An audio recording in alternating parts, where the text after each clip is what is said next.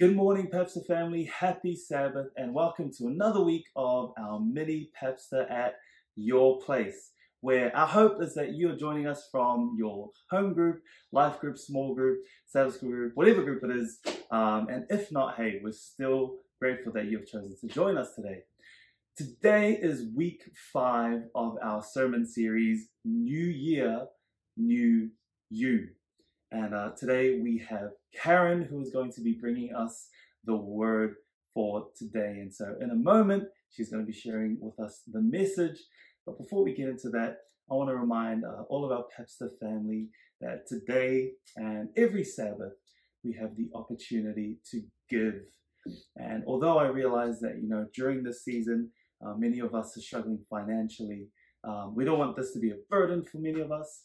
But I want to remind you that, giving is really an act of worship. And for so many of us, we know that we can worship God through our singing, our music, our life, our actions, our words. But giving also is a way that we can worship God. And if you are willing to worship God through your giving this Sabbath, the ways that you can do that are going to be on the screen. And we are so grateful for your mind-blowing generosity. Well, I don't know about you, but I am ready to hear the word for today.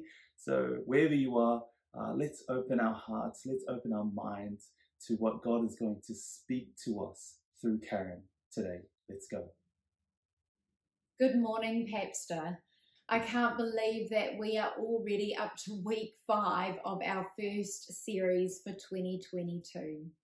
We have been looking at how we can grow ourselves to be the very best version of ourselves, the version that God intended for us. We have looked at the importance of re-evaluating or owning the part of our story that we are responsible for. We've looked at how we are called to rethink, not just to be cardboard cutouts, but to actually think through our decisions. William talked us through what it looks like to redefine what really matters in our lives.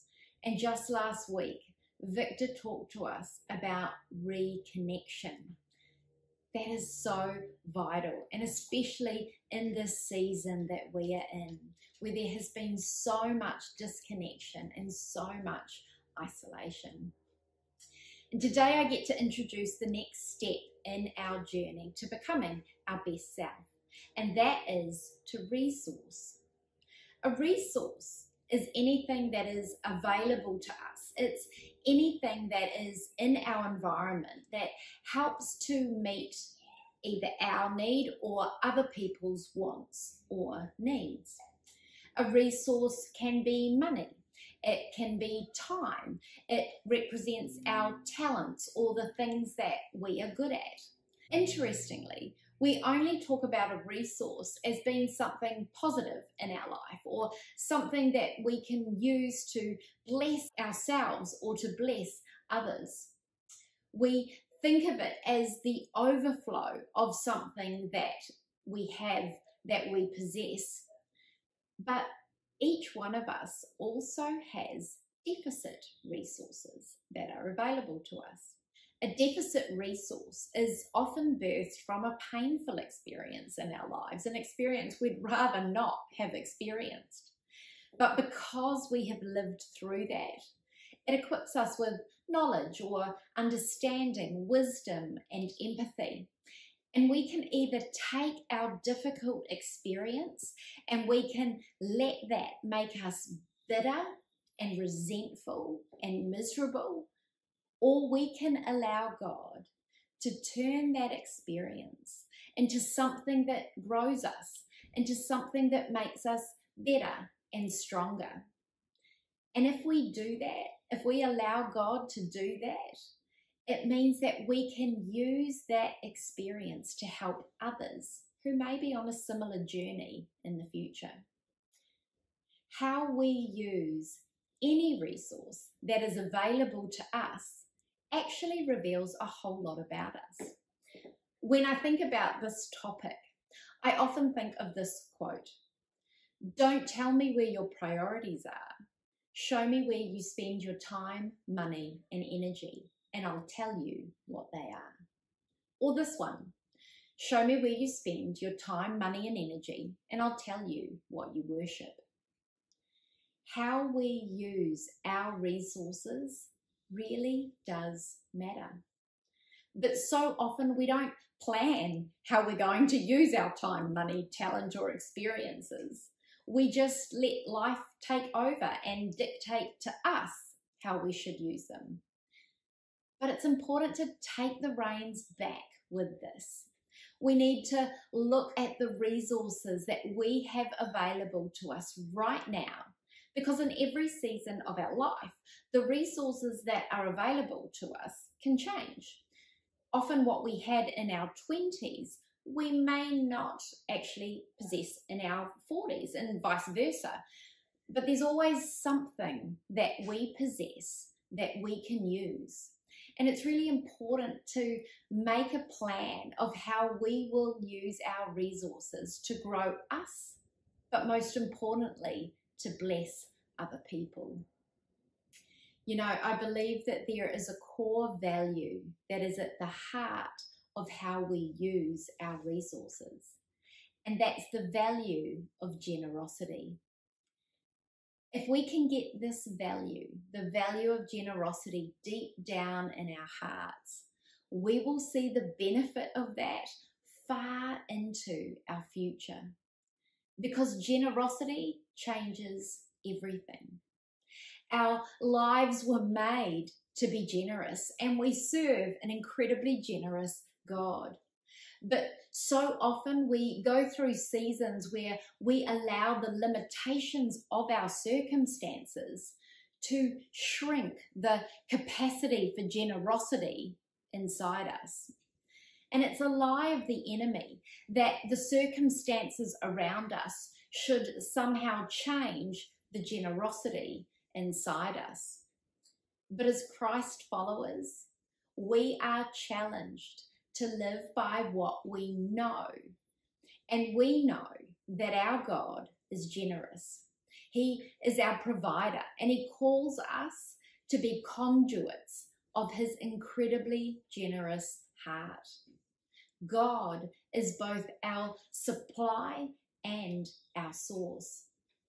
I really love this verse that's found in the Message version of Proverbs 11 and verse 24. It says this: "The world of the generous gets larger and larger, and the world of the stingy gets smaller and smaller."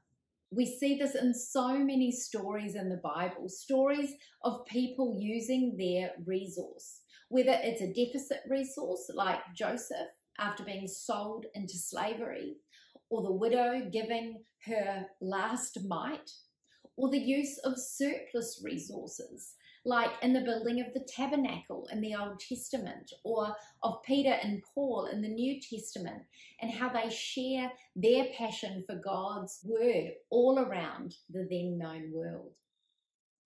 In 1 Kings 17, we read about a widow who has nothing left, and she's actually getting ready to die, it says. And God sends her the prophet Elijah, and he asks her for the food that is about to be her very last meal. And this widow has to ask herself what she believes. Is this food her source and her supply, or is God? And in the end, she trusts in who her God has promised her He will be, and that He will continue to supply all that she needs. I love these words in the Message version of Luke 12 in verses 29 to 34. It says, "What I'm trying to do here is to get you to relax. Don't be so preoccupied with getting so that you can respond to God's giving." People who don't know God and the way He works fuss over things. But you know God. You know how He works. Steep yourself in God reality, God initiative, and God provisions. You will find all your everyday human concerns will be met. Don't be afraid of missing out. The Father wants to give you the very kingdom itself. So be generous. Give to the poor. It's obvious, isn't it? The place where your treasure is the place where you will most want to be and the place you end up being. You know, I'm really grateful to be a part of a faith community where I see this lived out in so many ways.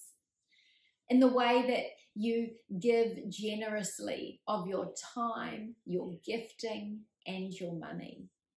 I'm grateful for the ways that you give out of the overflow in your life and out of the deficit in your life as well. Thank you for how you care for people, for how you give to people, for how you resource others so that they can learn to begin to do this as well. Where does your heart want to be, church? Because this question is critical in unlocking our hearts and our hands to become conduits of greater generosity and how we use the resources given to us in this season. God wants us to find the place where our resource is stuck, maybe, and begin to unpack it. Because sometimes we are generous with some resources, but not so much with other resources. So this week, let's begin to explore and plan how we can maybe release what is stuck and use it to grow His kingdom, to reveal His love and His character to a world that so desperately needs Him. What is in your hand in this season, and how will you reveal God by using it? Thank you so much, Karyn, for bringing us the word for today and really challenging us to think about how we use our resources.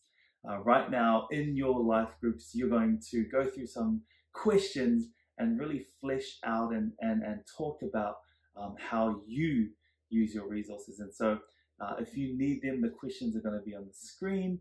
We're looking forward to really what God is going to speak to each and every one of us as we discuss this in our groups. Have an awesome time, and we look forward to seeing you next week for our mini Paps at Your Place.